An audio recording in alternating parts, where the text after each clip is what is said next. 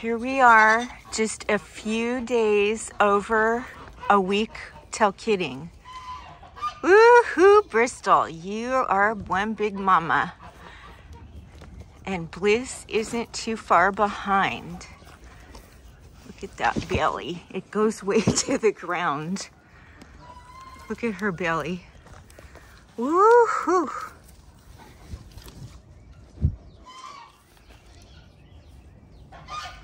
What you smell, Dolly?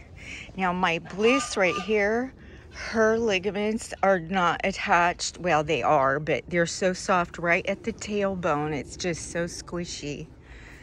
This one right here, she's a little bit of a booger, so I kind of leave her alone and don't mess with her too much. She's not a booger to me. She just gets upset, and I just don't want him to be upset, so I leave him. They got a week, so I'm not worried about it. You could see how deep her ligaments are. Let me see if I can get it better.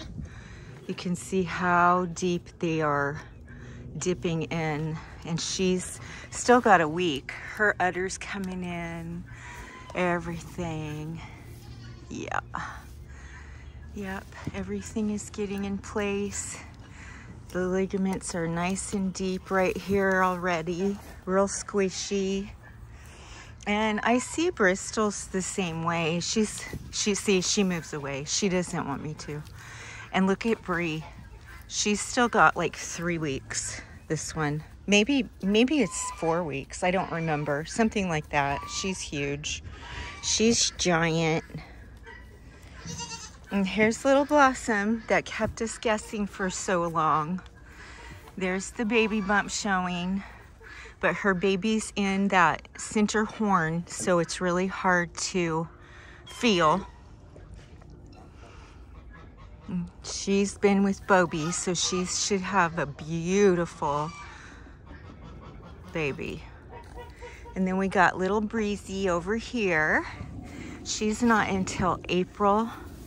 And she's pretty big for somebody that's all the way in April, for a first freshener too. So we'll see what goes on with her. She's a little sweetheart. She loves.